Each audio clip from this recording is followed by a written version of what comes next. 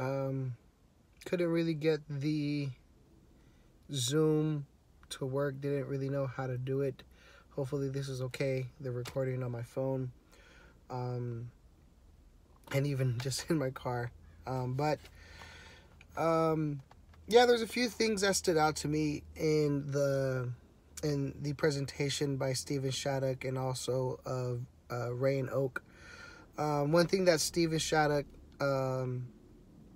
talked about that there needed to be, if I'm not mistaken, talked about that there needed to be one channel of communication with your donors. He talked a lot about being online and offline, and he talked about also learning how to interact with your donors, which made me think about the other gentleman that zoomed in for a class session from Atlanta.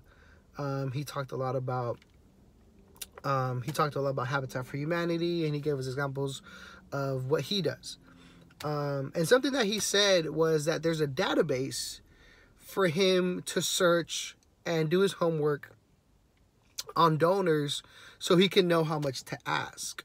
And he has a reference point for that. You know, he can look at something that shows him, hey, donor A, B, and C all have the capacity to give, you know, thousands and thousands of dollars, right? And he can use that to navigate, you know, the ask of how much. But when it comes to the channel, when it comes to interacting with the donor and understanding and trying to understand, you know, do they prefer a phone call? Do they prefer an email? Do they prefer being something sent to them in the mail? And I'm thinking more so from smaller nonprofits. I'm thinking more so from those who are just starting out.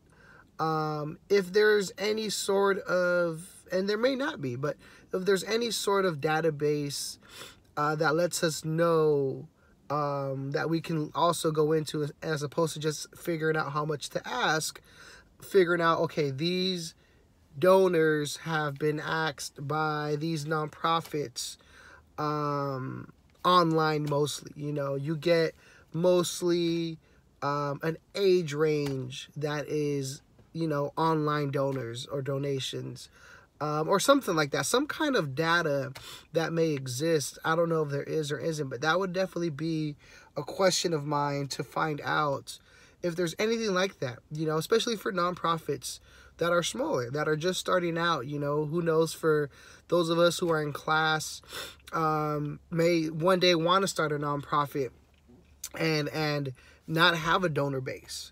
And I do know that Oak and Ryan, I believe in their presentation, said that what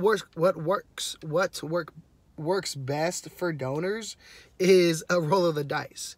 And I know they mentioned that, right? But something that Steven said prior to their presentation was to look at the prior interactions. So I guess creating your own form of data, right? If you're more established, or you are starting to establish yourself, it's looking to the past interactions you've had with donors A, B, and C, you know. And so I'm just kind of comparing the two things where, one, well, you have no idea. It's a roll of the dice. This may have worked today. You know, you sent the email with the video attachment that caught their eye, and they clicked on it. They watched it. They felt that they wanted to donate, and they did, right? And you can use that as a past interaction. Whereas, again, right, Oak and Ray said that, you know, it's just a roll of the dice. You really don't always know what's going to work for them. So, yeah, I guess just, yeah, if there's any other form that helps nonprofits that are just starting out, that are small, that don't have a lot of past interactions to build on. Another thing that stood out to me, especially when it came to like philanthropy, like giving online and stuff, And something that Stephen said also, these 2 points, was Stephen said, I believe, that the phone calls are still very, very impactful. And I think maybe even in some of our class sessions, that offline is still very impactful, more than online. And that was kind of a surprise to me, being honestly a millennial who's always on my phone, communicates with people on my phone. We have group text messaging, Instagram, group chats, just all kinds of different ways of communicating now with my generation, right? But to learn that still just a regular over the phone call is very impactful. And even the voicemail is very impactful, right? Which really makes me think about something that Ray and Oak brought up, that said that 77% of people in the U.S. own a phone, and that there is a higher click rate, right, on either, it could be a text, I'm assuming, because I've received those things over text. There's a description, like a paragraph, and then it tells you to click on something to donate. It tells you to click on something to watch a video. And I'm just wondering about, like, I don't know, the comparison of that. Over the phone calls, like I get a lot of text messages with attachments from Amnesty International. I'm wondering if with us living in a day and age where it's so quick for me to get a message and I can look at it, I'll see a picture, and I choose whether or not to click on it or to donate. I'm wondering if there's also data for that, to show that personally, like myself, would I respond more to phone calls from them? With other donors respond to phone calls from other kinds of nonprofits. And so I'm just wondering, with the fact that phone calls are still very impactful, but yet organization like Amnesty International, at least I haven't received any phone calls from them. I'm still receiving text messages with attachments. I'm receiving text messages with a description and a video link, which honestly I don't really click on. And so I'm wondering what that looks like for other people. Is there data that relates to these things, right? To how people are contacted. And I don't know, maybe that was confusing. But one of the last things that I'm still trying to learn about, and I kind of I think of it as leadership, specifically in the realm of nonprofit work, is this whole idea of stewardship. I understand that stewardship is important. I believe Stephen said, he gave us numbers where he said that 8 out of 10 donors will not make a second donation, simply because no one stewarded the relationship. And so for me, I'm still kind of stuck on what that means and what that looks like. I believe Stephen talked about when you're gonna ask, or when you're gonna ask the second time and stuff like that.